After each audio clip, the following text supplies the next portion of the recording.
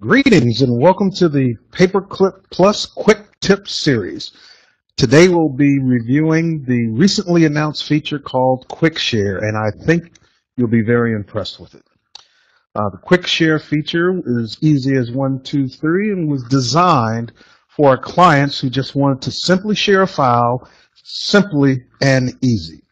We'll be able to demonstrate how you can share and receive an audit confirmation when a file was read by your client with our unique date time stamp that's associated with every file.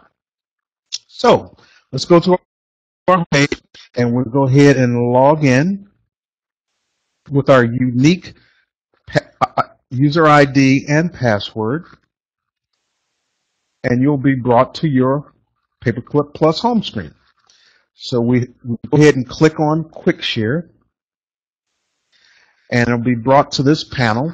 You go ahead and select a file or number of files. In this case, we're going to select the Paperclip Plus General Overview and then click on Open, or whatever mechanism that your file system uses to open up files. So we brought the file into our QuickShare link. You have 3 options to share files. You can share this URL simply via email, or you can click on this button and it will automatically default to your email client and will bring you directly to the link page.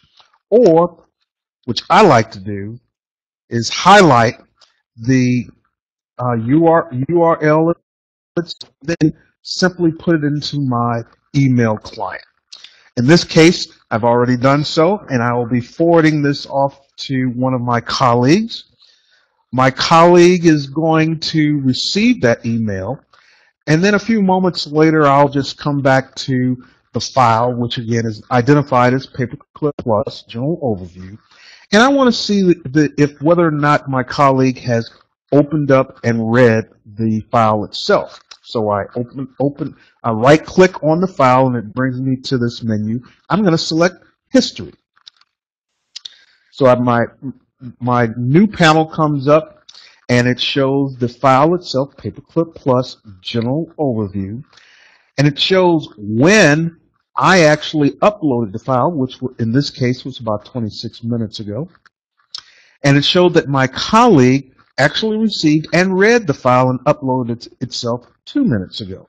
It's a very beneficial feature that allows you to identify and verify that the file that you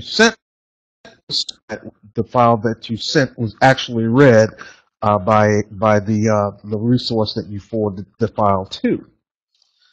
So that concludes this quick tip share information on how to use the QuickShare feature with Paperclip Plus. And we hope you found that it was easy as well as 1, 2, 3. And if all you want to do is share a file simply and easily, Paperclip Plus is now giving you that capability.